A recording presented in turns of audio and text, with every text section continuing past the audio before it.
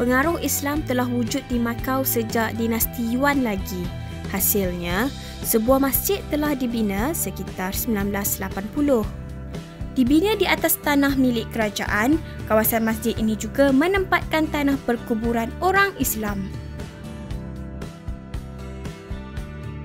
Menurut pengerusi Macau Islamic Mosque and Cemetery, Kasim Ma Fung Wai, pihaknya kini sedang mengusahakan rancangan untuk membesarkan masjid, termasuk menyediakan pusat Islam, ruang kelas pengajian dan kantin di kawasan yang sama. The size of the mosque now you can look about it. Nowadays, the inside is only suitable for 50 people only. Yeah, this is not enough.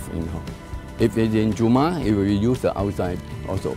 Alhamdulillah, nowadays they have another 10 next of this one. You can see that.